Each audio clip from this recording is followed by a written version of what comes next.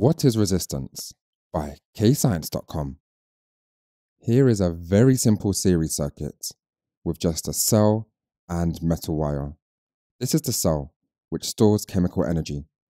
And this is the metal wire, where we can see there is a close-up of the metal wire, and the red circles with crosses, these are the positive metal ions. The cell pushes the electrons out of the positive terminal. These electrons flow through the metal wire. The flow of electrons is called the electric current. The definition of electric current is the flow of charge per second. This flow of charge transfers electrical energy, and the electrical energy stored per coulomb is the potential difference. It's question time. Attempt these questions to check your understanding.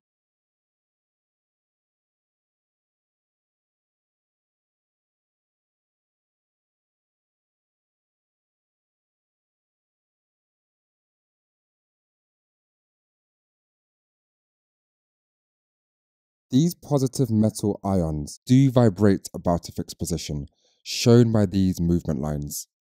These movement lines show how the positive metal ions are vibrating. We've zoomed in even more to see how this flow of charge interacts with the vibrating metal ions. As this flow of charge moves through the metal wire, the electrons collide with the positive metal ions. This slows down the electrons, and this is what resistance is. The slowing down of an electric current as the electrons move through the wires and components. These electrons continue to flow through the metal wire, colliding with the positive metal ions until they arrive at the positive terminal of the cell. Resistance takes place as the delocalized electrons are slowed down as they collide with the vibrating cations.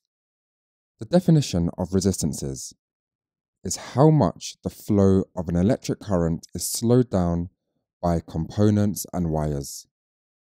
The unit for resistance is ohms and has this symbol, which is omega, a Greek letter taken from the Greek alphabet.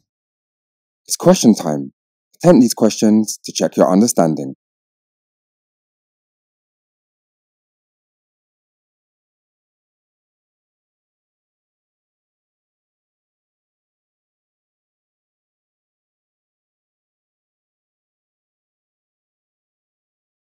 Pause the video here to practice the keywords. The answers will follow.